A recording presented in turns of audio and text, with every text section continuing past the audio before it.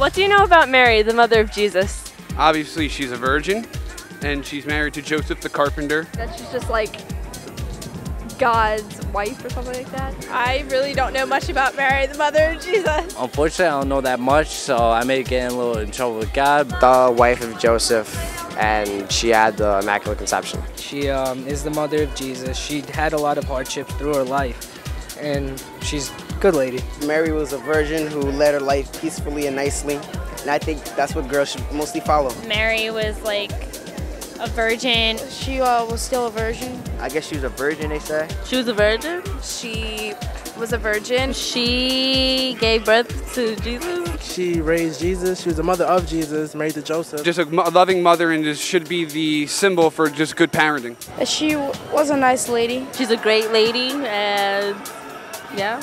Is she like a role model too? Yes, she is. She was a virgin and gave birth to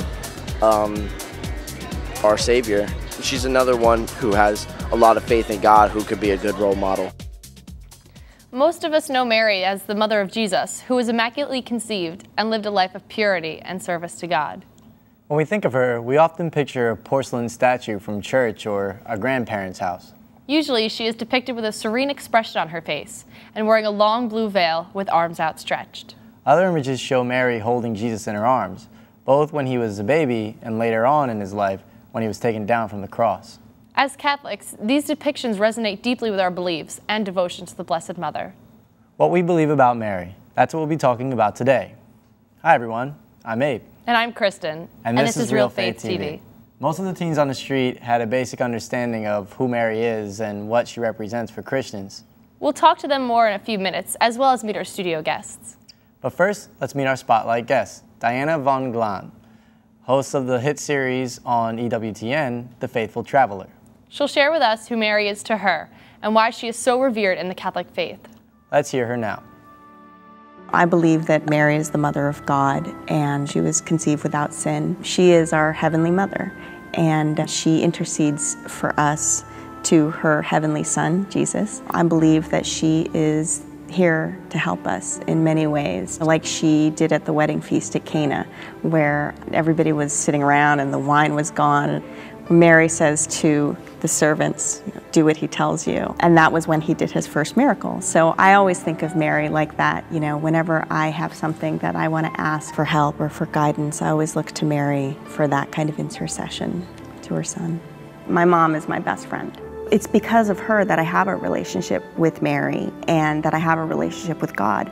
A mother's role is huge, and for our mother in heaven, it's even more huge than our earthly mother. You know, I think a lot of people, especially non-Catholics, will be like, well, why don't you just ask God? You know, I'm just going to go to the source.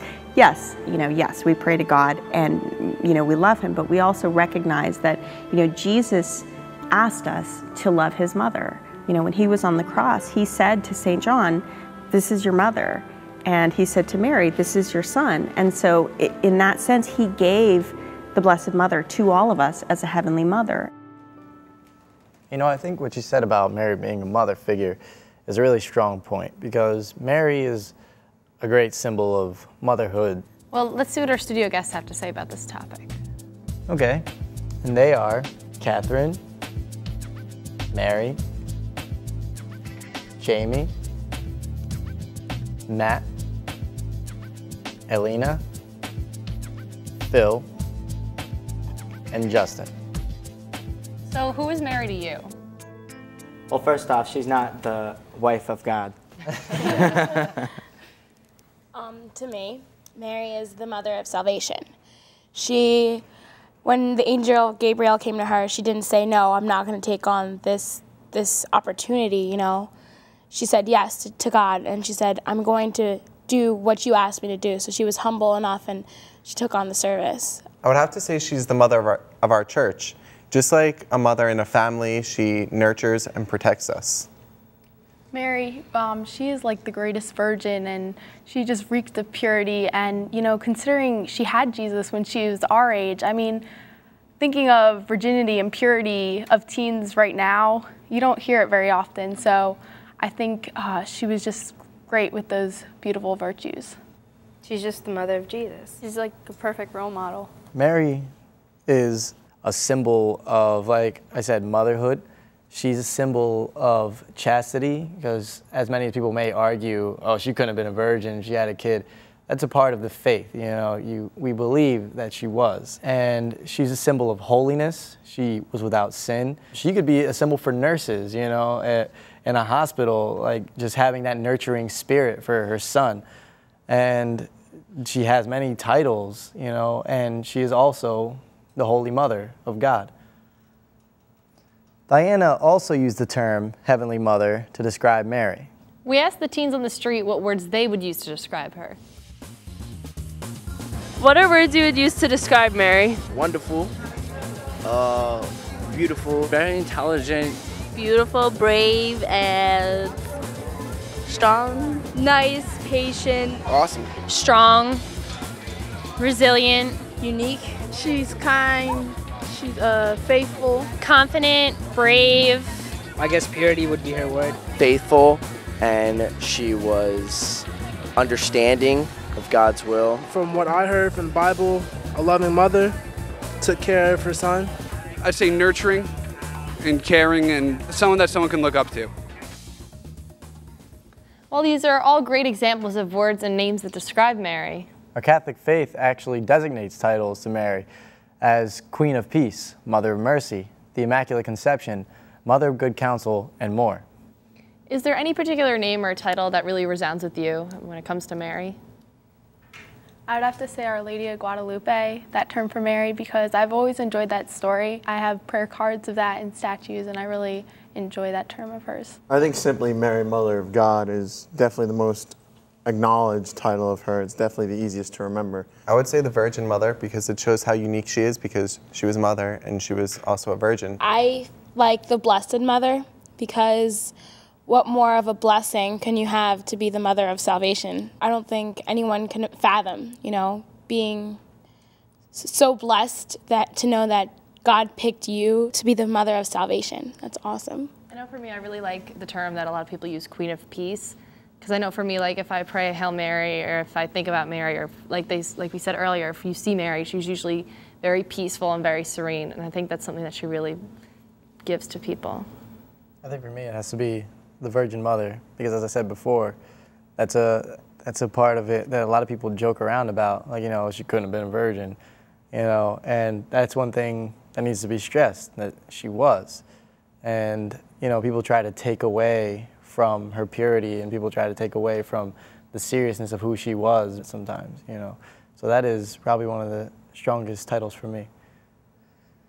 With all of these titles referring to Mary's important place in the church and her role in the life of Christ, it is no wonder why she is so admired. Next, our Spotlight guest Diana talks to us about what she admires most about Mary. There are so many things to admire about the Blessed Virgin. Her humility is a huge thing. We're a big me society. We all want to be on Facebook. We want everybody looking at us all the time. And Mary wasn't like that at all. And yet she had such a hugely important role in all of our lives.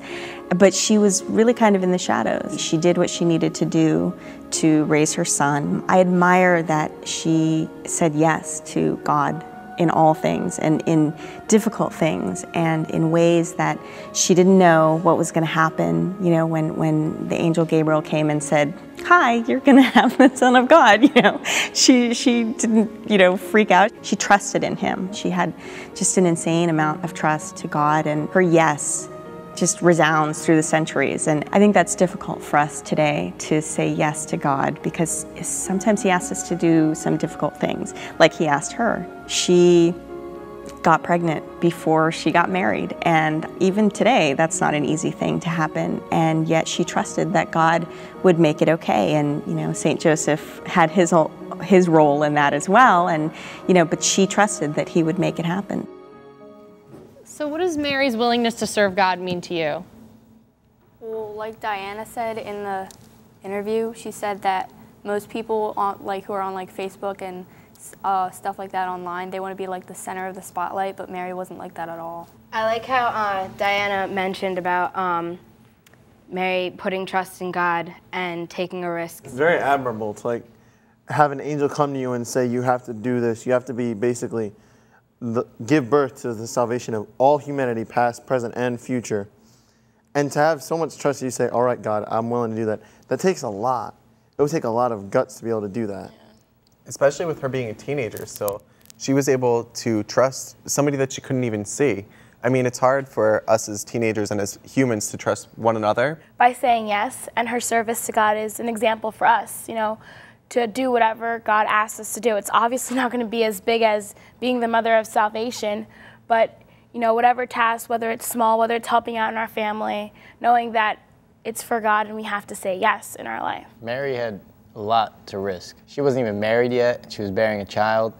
And I mean, best case scenario, she would have been stoned to death. She just gave herself up completely to God and just said, yes, I'll do this, and I trust you. You know, and having that much trust in God, like, that should be an example to all of us. Let's go back to Diana, where she'll share how she finds strength in her devotion to Mary. Especially in meditating on the sorrows Mary experienced and witnessing the passion of her son. We think about Christ's passion. We meditate on it when we pray the sorrowful mysteries of the Rosary, and it blows my mind to think that this woman watched her son die in such a horrific manner. He was scourged at the pillar. They spit on him and they hit him and they yelled all sorts of horrible things about him. They nailed his hands to a cross. They crucified him. They killed him. And she watched it all. I can't even imagine watching somebody that I love die in such a horrific manner. And yet, again, she trusted that it was all for something greater. You know, her pain was not as important as Christ's sacrifice. That's also another really great example for us, you know, to stand by our family members, you know, when we love them and when they're doing things that make us proud and when they're frustrating us. Christ calls us to love our neighbor. He calls us to love one another as we love him. He calls us to love our enemies. And she loved him no matter what, and she loves us no matter what. It's that unconditional love that Christ taught us and that he teaches us through his mother as well. Have you ever thought about the Passion of Jesus from the perspective of his mother, Mary? I have. I mean, there's this statue called the Pieta, and it's of Mary holding Jesus, and her face, she just looks so terrible because she's holding her son and he's dead. And that, it really makes you think, oh my gosh, she suffered so much through this whole entire tragedy. It also makes me think about our mothers and our grandmothers. For me, my grandma, one day I came home and I was really upset. I was crying on the couch and my grandma starts crying with me. And in that moment, I realized when I pain, my grandmother pains. And when Jesus was dead, and even as a child, when Jesus got hurt, Mary also felt that pain. So that connection between mother and child that we all have, because we all have moms, dads, parents, that connection is something so beautiful. Yeah, like there's this scene in the movie The Passion where Jesus is carrying the cross to Calvary and he falls the first time. And they show Mary like in the crowds and they show her like flashback to when Jesus was little and he fell.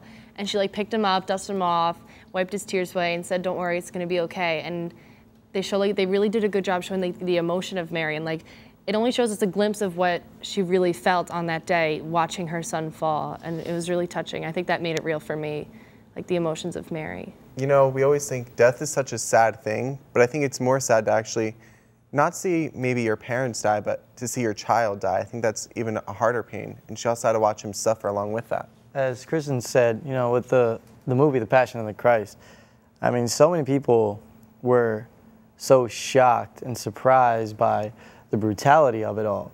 But that so much didn't surprise me as was the scene with Mary. And I never thought about the crucifixion of Jesus through Mary's eyes.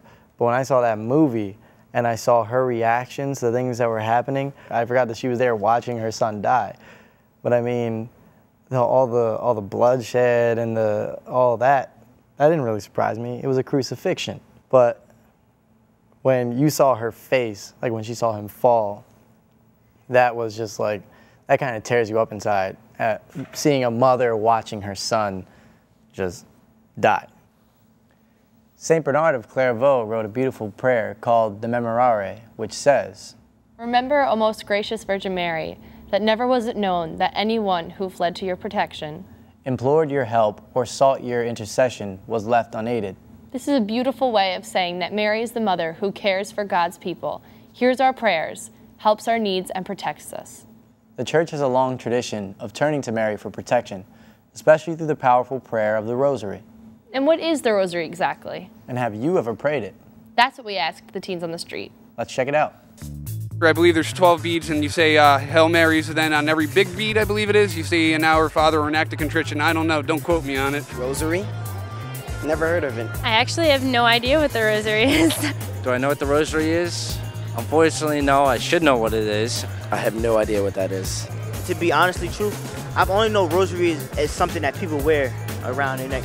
I've actually never heard the actual meaning of it. I would love to learn what it is so I could explain what it is. I know what the rosary is, but like I haven't prayed it. The Rosary is like a stream of beads, and you have to say the Hail Marys. And yeah, I've prayed with the Rosary before. I haven't in a while, but I know the prayer, and I have my own rosary beads. And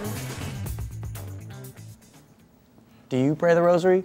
And if you have, how is it important to you? You know, I have a rosary. I guess I don't pray as often as I should with it, just like the one teenager was saying. But it's always hanging up in my room, and I have a couple of them, and some of them are really special to me. After dinner, a lot of times my family would just like sit in the living room and pray together, and it kind of brings us closer. Yeah, I have a similar experience with my family. Like after dinner, before we go to bed, or sometimes in car trips, like every night we try to say the Rosary, if not the whole thing, at least a decade. And like you said, it really brings the family together, and I find it very peaceful, and it's really enjoyable for me and my family. My great-grandfather prays the Rosary every morning, in the afternoon, and before he goes to bed. So when I'm over his house, I sit there and I pray with him. That's like a moment that we share, and it's special to us. Me and my family will once in a while get together and have like a session where we do the whole Rosary, and we go through different mysteries of the Rosary. And I mean, a lot of people misconstrue prayer to Mary and praying the Rosary as worshiping Mary.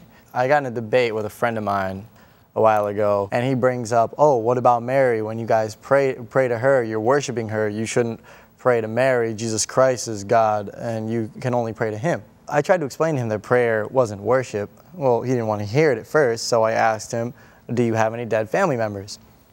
He said no, but I continued saying, well, for people who do have dead family members, a lot of them will often go visit their family members in their graves, and they'll talk to them. That is in a form praying. You pray to the people who've passed on. You're not worshiping them, you're speaking to them, the people who are up there in heaven with God. And that's what Mary is. She's an intermediator between us and Jesus, and she speaks to him for us. As Diana, I believe, said with the wedding at Cana, where she talked to him for the people whose wedding it was. And when they asked her first, and she went to Jesus, and then she turned to the people and said, do whatever he tells you. So that's what Mary is, and that's what the Rosary means to me. It's speaking to her who can speak for you to Jesus. The Rosary is a set of prayers for Mary's intercession or special involvement when praying to God. The recited prayers include repeated Hail Marys, Glory Bees, and Our Fathers. But the main prayer of the Rosary is the mysteries that we reflect on while we pray. They help us reflect on Mary and Jesus' life, and to spend time praying for others or meditating on God's plan for us. Next, Diana talks to us about why the Rosary is often considered the perfect prayer, and how praying it can help us to grow closer to Christ through his mother.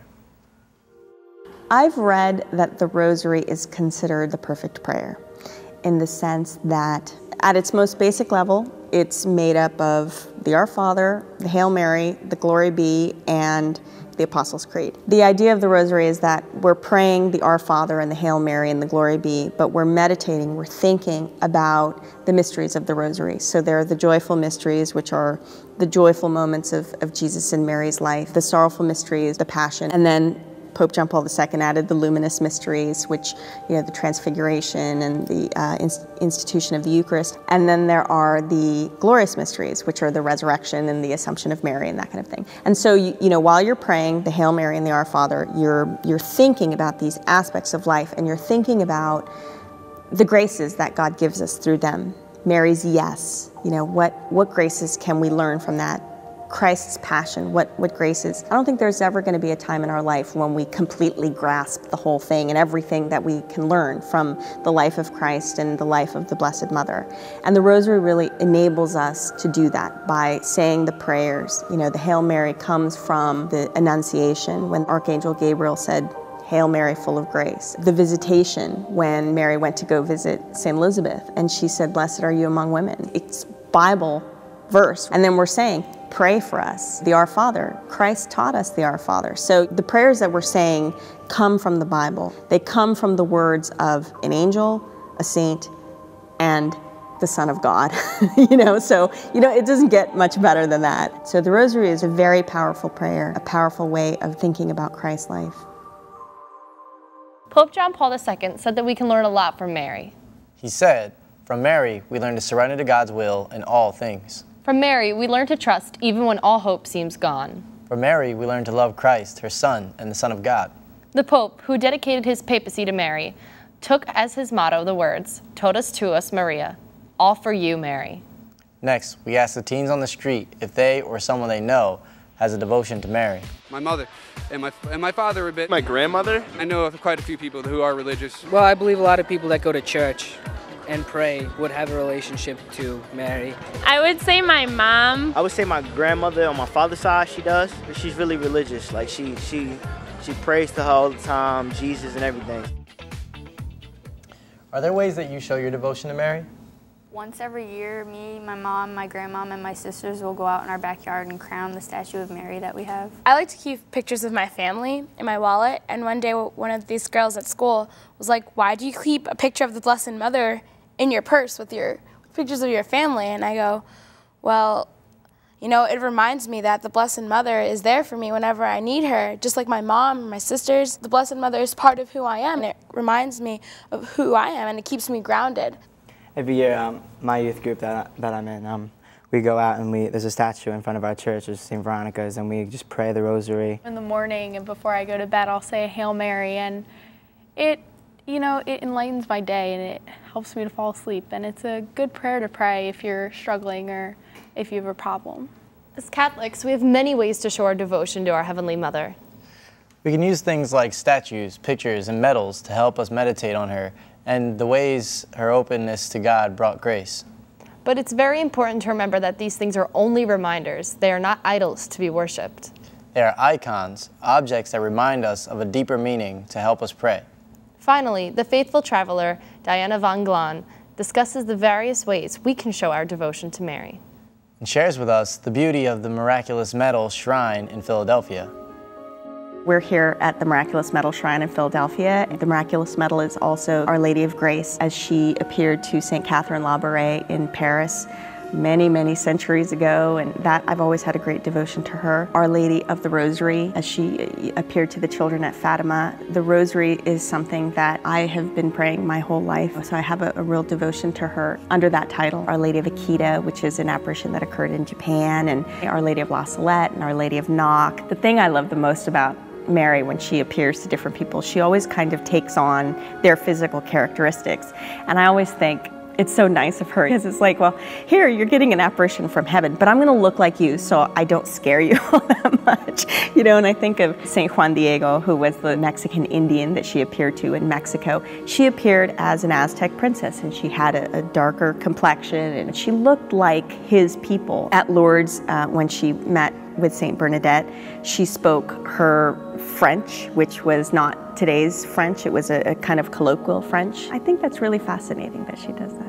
When she appears to different people, she speaks different languages, but she's always saying the same thing. Pray and turn to God and listen to my son and do what he says. It's almost like a broken record. Way back from the wedding feast at Cana, do what he says. She's always drawing people to Christ. It's not, again, going back to her humility, it's not about her. The communion of saints and the Blessed Mother, they all point to him. It's not, hey, pray to me because I can do all these great things. It's, look, I have all these graces that I can give you through my son, so ask for them. When she appeared to St. Catherine Labouré, she showed her all these rings that she had. And the rings had all these different rays of light, and some of the rings didn't have rays of light coming from them. And St. Catherine said, well, you know, what's the story with those rings? And she said, The rings that have rays of light are the graces that people have requested from me and that I have given them. And the rings that don't have rays of light are the graces that people don't ask for. And so, again, she's telling her, ask, and I will bring these requests to my son. I know the story of St. Catherine Labouré is a great story, and on our Mary statue here, this is the front and this is the back of the miraculous medal. The miraculous medal is something that really means a lot to me because the Blessed Mother sits with St. Catherine Labouré and she says, this is what I want you to do and this is what I want on the medal. And everything on the medal has a symbol. And it's just so beautiful that the Blessed Mother loves us so much that she gives us a medal that we can hold in our hands and be reminded of her. You might find that by looking to Mary as a mother who has a relationship with Jesus and the Holy Spirit, you have a new relationship with your faith. Look through Mary's eyes, the eyes of an open-hearted, inspired, strong, and faithful woman. And you will see that her gaze is fixed on Jesus. Take advantage of this new way to experience Jesus and grow closer to him. So how can you grow in your devotion to our Mother Mary? We'd love to hear from you. Contact us at realfaithtv.com. Or follow us on Twitter. And we'll leave you today with this quote from Pope John Paul II. Mary is the sure path to our meeting with Christ. Devotion to the Mother of the Lord, when it is genuine, is always an impetus to a life guided by the Spirit and values of the gospel. Thanks for watching. We'll see you next time on Real Faith TV. God bless.